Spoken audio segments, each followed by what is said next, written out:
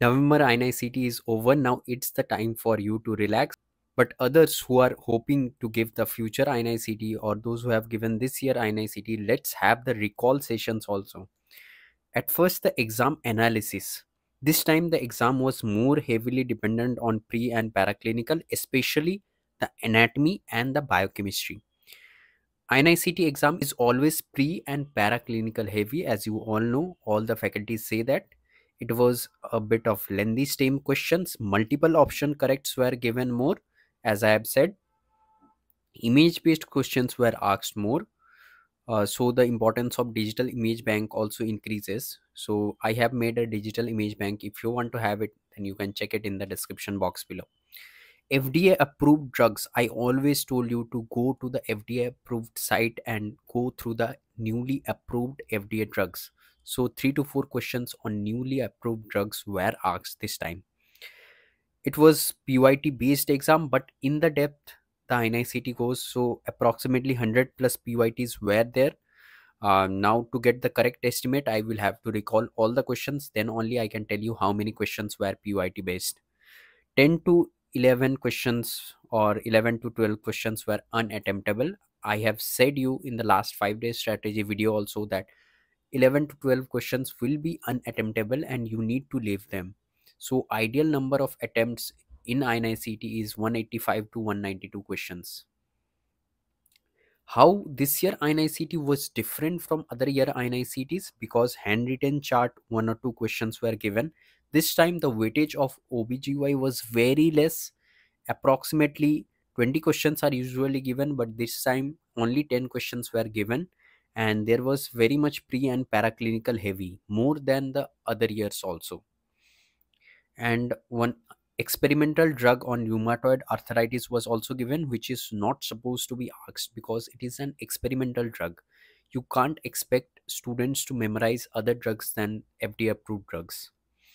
I created a poll and most of you said it was moderate to difficult exam, and it was more difficult than the May INICET paper. So the cutoffs might fall, but the competition is also rising. So let's see. We can't predict anything in advance.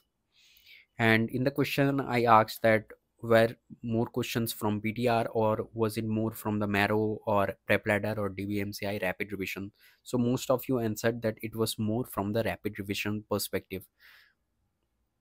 Coming to the recall, radiology.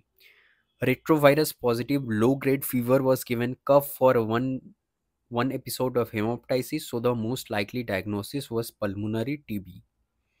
A 65-year-old male smoker, tingling and numbness in the arm and visual problem in the right eye. So it is a case of Pancoast tumor. And in Pancoast tumor, the first investigation is MRI, but here the question has been asked the definitive diagnosis. So the definitive diagnosis will be CT guided biopsy for any cancer to understand which type of cancer it is. A picture of EDH was given. EDH picture was also given in my image bank, and Pancoast tumor image also given in my image bank. You can check it in the description box below. So EDH, and the answer would be burr hole and evacuation.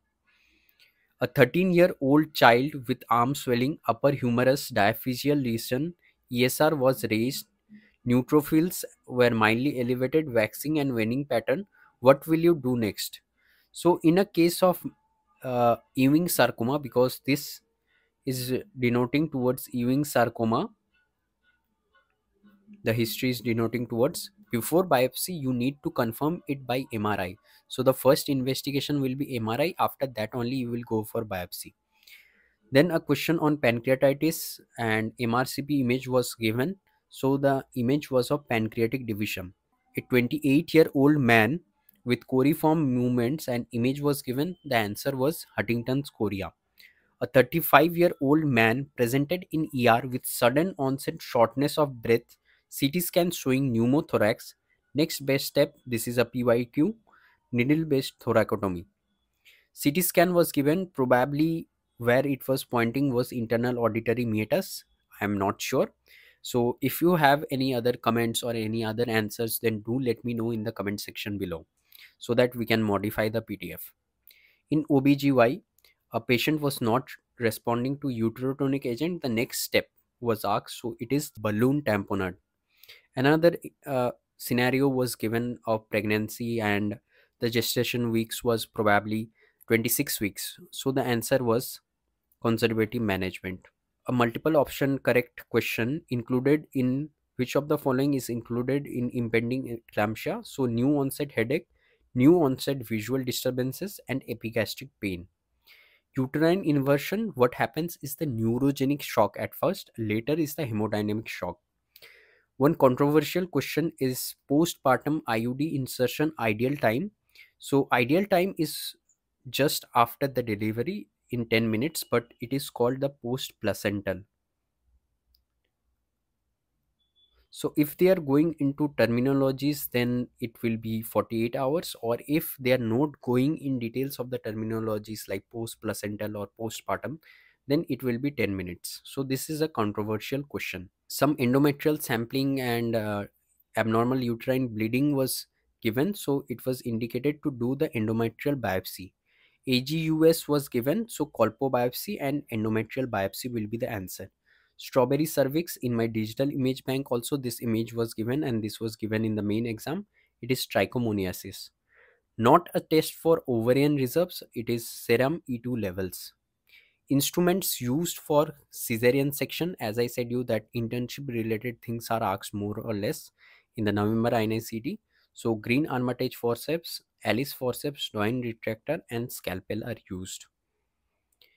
In ophthalmology, a patient with severe eye pain, mid dilated pupil, steamy cornea, this is a classical case of acute angle closure glaucoma. A patient presented with painful blurred vision, photophobia, wearing of contact lens, so the stain used. The image of acanthamoeba keratitis was given, which was given in my image bank also. So the stain is calcofluor. Krukenberg spindle is seen in pigmentary glaucoma. The image is also given in my digital image bank. All are used in visual acuity in pre-verbal except the ETDRS and Landols. A myopic astigmatism with acute red eye, frequent rubbing, and frequent change in spectacles. So this is a case of keratoconus, but the image was given of acute hydrops of keratoconus. So there is fluid accumulation. For that, intracameral gas injection of C3F8 will be the answer. Dermatology questions, these I am confident about because I am doing PG in dermatology only. So white plaque, vulval itching, absence of rete ridges. This was also given in my digital image bank. This is lichen sclerosus. Psoriasis is matched with Auspit sign. This was matched the following question. Kwashiorkor flag sign given in my digital image bank. DLE carpet track sign, because in the follicles the keratinization goes into. So if you elevate the scale, then like this carpet track appearance is seen, and mastocytosis Darius sign is seen. Syndromic approach not included in men, obviously lower abdominal pain. In females, PID happens due to which lower abdominal pain occurs. So this was a more of common sense based question. Most common site of melanoma in Indians, it is the acral melanoma. There are various types of melanoma. So the acral melanoma is most common, and it most commonly occurs in the soles. So palms and soles will be the answer. A rash on thigh which appears at the same time and is recurrent, which history will we take?